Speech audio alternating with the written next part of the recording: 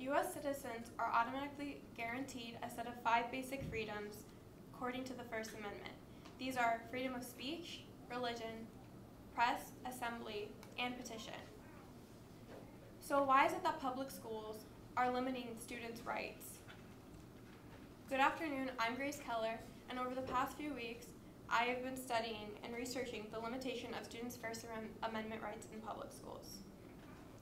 First, we must understand what exactly the First Amendment is. The First Amendment guarantees that Congress cannot make any laws abridging our 5 basic freedoms.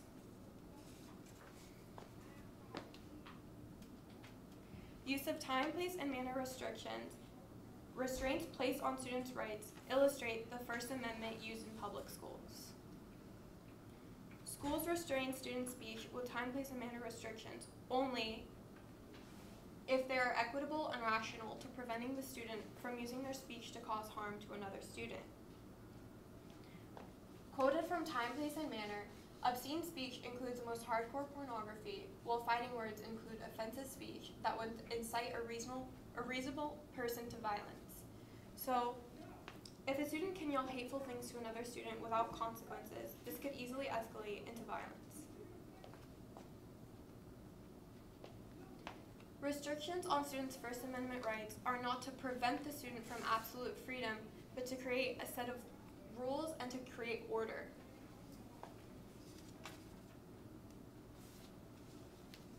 Some may argue that U.S. public schools completely deprive students of their First Amendment rights, but technically these schools do still follow the Constitution. Once again quoted from Time, Place, and Manner, nevertheless, the free speech clause of the First Amendment is not absolute.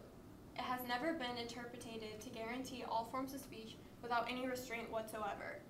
Instead, the U.S. Supreme Court has repeatedly ruled that state and federal governments may place reasonable restrictions on the time, place, and manner of individual expression. An example of this could be the Tinker v. Des Moines case. In 1965, students wore black armbands to protest and to publicly show that they want to publicly show their support for truce in the Vietnam War. After the school repeatedly asking the students to remove the armbands, they continued to refuse, and eventually they were suspended.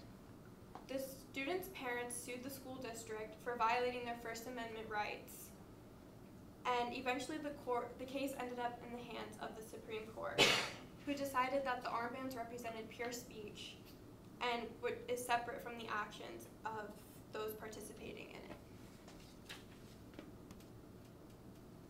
So students do still have First Amendment rights in school, but they must steer away from anything which can be disruptive to the learning environment.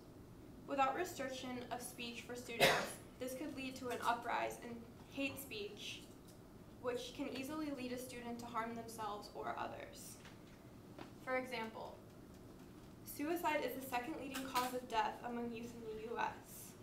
In just 2016, 6,159 people from the ages of 10 to 24 years old committed suicide.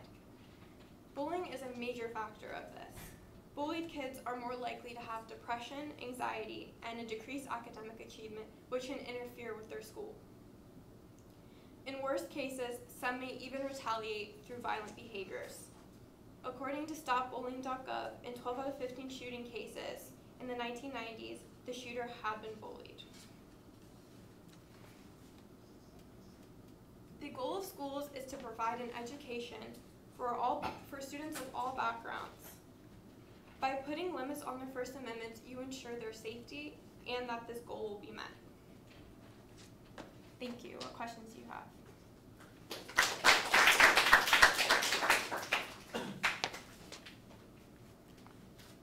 I think I have 2 questions for you. First up, what information did you need before you began your research, and how did that information shape your research? Well, I had to first obviously understand what the First Amendment really was, because of course everyone has kind of an understanding. But I needed to know specifically what the First Amendment was so I could know how to further research it and figure out my stance on whether I supported the limitation of that in schools or not. Okay, and what additional questions emerged from your research as you were going through this? Well, I kind of questioned how exactly the limitations affected students. Like, I questioned more so how it could further affect them, and that's kind of why I brought up how hate speech can lead to students having suicide, and with all the school shootings going on lately, I kind of had questions about if that could lead to it, and yeah. All right, thank you.